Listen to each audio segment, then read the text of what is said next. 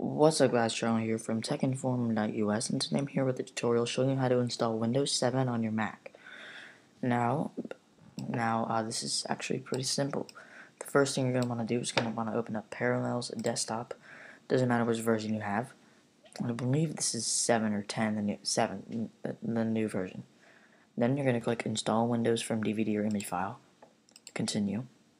Then you're going to want to go to Choose Image File. I have one on my desktop, Windows 7. So go to your desktop, and then it will be right here, Windows 7 Ultimate.iso, and then go to here, continue. And so this version requires a product key. You're going to want to uncheck Express Installation. First, you're going to want to uncheck this version requires a product key. Then uncheck Express Installation, continue. Now, you can either do this if you like. You can either keep it like a Mac or like a PC. I like to keep it like a PC. That's why I really want Windows. And click Continue.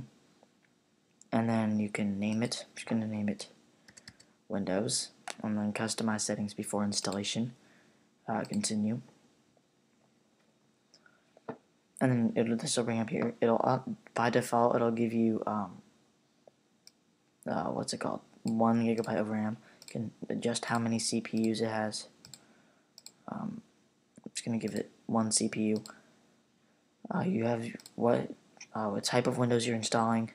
I'm gonna go ahead and leave it at 1 GB of RAM for now. Then you can just unlock the changes and click Continue. Now we'll start Windows 7. This process, depending on your computer, will take possibly 20 minutes, so not too long. As you can see, it'll make a little shortcut to the actual OS on your desktop. Say it's running. Right, so far, it's only has 1.25 gigabytes of RAM right now using.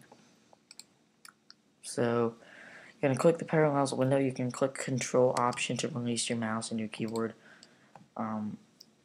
So it'll start up. You're gonna have to start the setup process actually. So start it, and then this should only take a few minutes. So I'm gonna go ahead and guide you through the setup process here. You're going to want to, as soon as it loads, select English, and then English United States, wherever you are. And your keyboard, just click Next. It will be really laggy right now, but don't worry. Next, you're going to click Install Now. Now, this is the part that'll take some time. It shouldn't take too long, but when the next window comes up, I'll go ahead and guide you all through it. Now, keep in mind that, oh, by the way, first, you can either click Windows 7 64-bit or Windows 7 32-bit.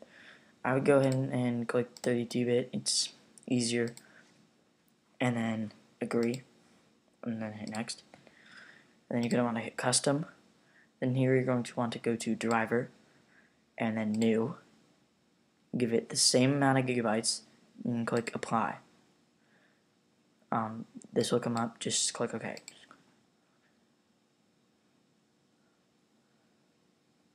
There you go. Now this is just the reserved memory for this system, and this is your memory for the operating system and everything. So you're going to want to click that and click Format.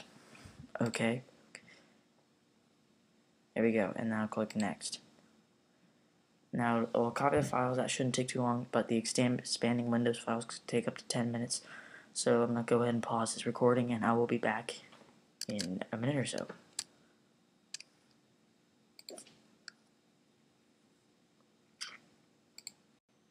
Alright, so that actually couldn't have taken more than about 10 minutes, I would say.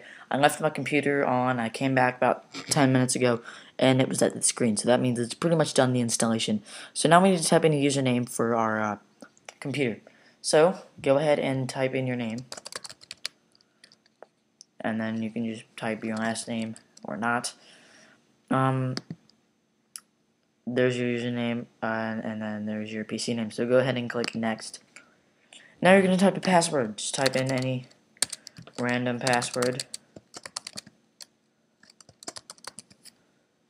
There we go. Next. And then product key. If you have one, go ahead and open it. This is actually a demo version. So go ahead and decheck that. If you don't have one, then just click next. And then it'll say help your computer improve Windows automatically. And you can just click anything. I usually tend to click install only important updates only. I can go ahead and choose whatever updates I want to install. Go ahead and click next, and then this is a home network. So the actual installation of Windows didn't take too long. It was really easy, really seamless. I'm glad they made it so easy. So it's just connecting to your network and applying the settings. Yeah, so this is, again, not taking long at all. Now I'm going to be showing you how to install differ the resolution, because obviously it's in a window and the resolution isn't the best. And that was weird. So yeah, it's really been pretty easy. So yeah, again, guess I'll just speed through this process and I'll be back when it's done.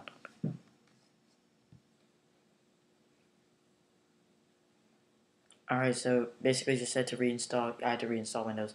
It's done this before. Don't worry about it. You shouldn't have to do the entire installation process again. But again, I'll be back when it's done.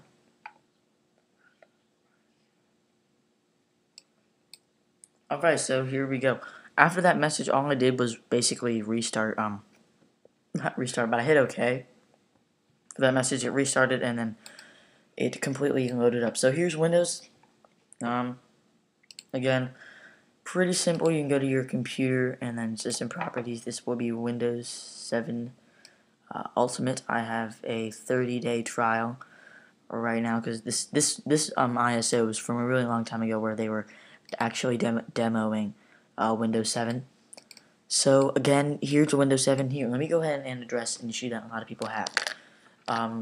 So what you can do is you can click Control Alt for your mouse. You can go full screen, but it should be really distorted. So all you really have to do is go to your Windows key and go to Computer, then open Control Panel, then go to Appearance and Personalization, Display, adjust resolution over here on the sidebar on the left, and then change your resolution to whatever your monitor is. Mine is 1080 by 800 right here, and click Apply, and then click Keep Changes, OK, and then X out, and there you go. You can always give your machine more gigabytes of RAM or whatever when the time comes, if you need more gigs of RAM. As you can see, it's kind of laggy right now, but just give it more RAM, free some memory using a memory for your application before you actually do this, and the more you use it, the more smoother it will run. So again, this is how you install Windows 7 on Mac.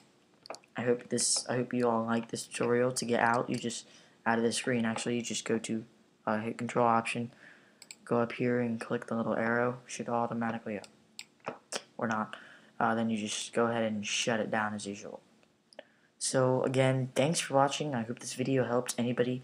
I can't provide a link for the Windows 7 Ultimate.iso. This is just a tutorial on how to do it. So yeah, I can't provide the link because I don't have the download. So again, thanks for watching, and I will talk to you guys in the next video. Again, check out the site that I write for at techinform.us. Follow me on Twitter at twitter.com/abnercus, and like my Facebook page, facebook.com/abnercus. That's ABNERCUS. Again, talk to you later. Thanks for watching.